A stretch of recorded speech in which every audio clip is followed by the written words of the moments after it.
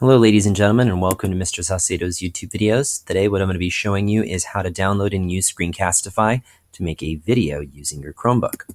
So the first thing that you're going to need to do is go to the Chrome Web Store and type in Screencastify so you can download the extension Screencastify. It's not an app, like I said, it's an extension.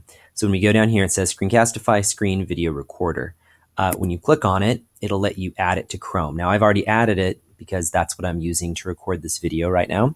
But when you do that, it's going to ask for a lot of permissions. It's going to ask for permission to use your microphone, to use your webcam, to save things to your drive, to connect it to your Google account. I mean, it's going to ask you for a lot of permissions. And the reason why is because it does a lot for your Chromebook. Once you've agreed to all of these things and you've input in your actual Google account, you'll have a little logo here that says Screencastify on this side of, I guess it'd be called like a toolbar or something.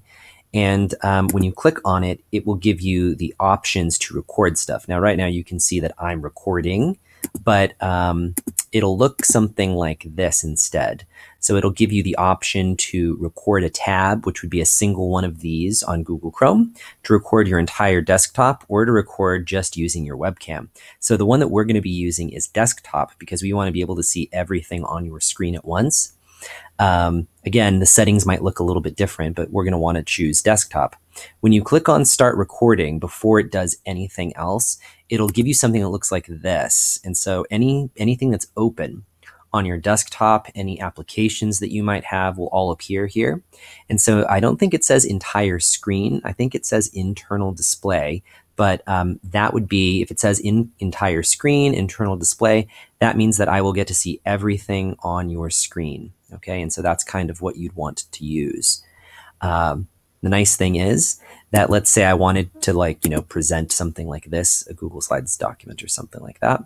If I go to present,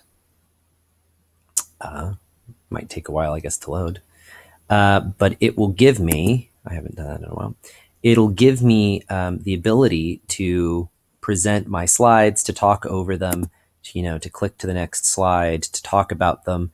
And by the way, this isn't actually one of my presentations, obviously, but it gives you the ability to talk over slides so that instead of actually presenting in class, you can just do kind of a digital version of that.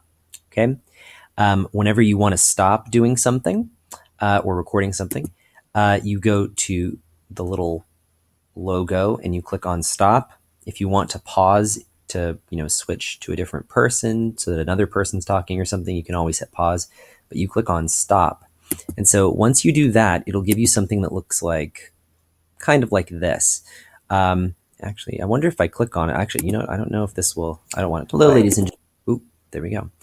It'll give you something that looks like this. And so, it'll say you're recording, save to disk, share, crop or trim, delete, all that stuff. So if you don't like it, you can delete it. It should automatically upload to your Google Drive if you've put in your Google Drive account. There's also a YouTube option if you want to actually post it to your YouTube channel or something like that.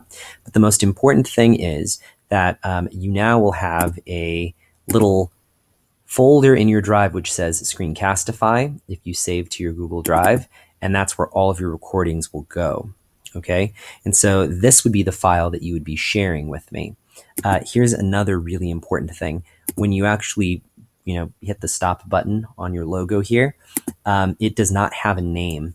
So you need to make sure that you include, if you're by yourself, last name, first name, period. If for some reason you're in a group, I just need a group member's last name, first name, and period, so that I know exactly who this is and what that recording is going to be about. Okay. And like I said, you can share directly from here if you want to. So you can just go to share and it'll ask you, who do you want to share with or something. But I believe the easiest way to do that would just be to go to your Google Drive and then click on share and then enter in my email address. Okay, but that's in general how you download Screencastify and use it to make a YouTube video. If you have any questions, then make sure you just ask.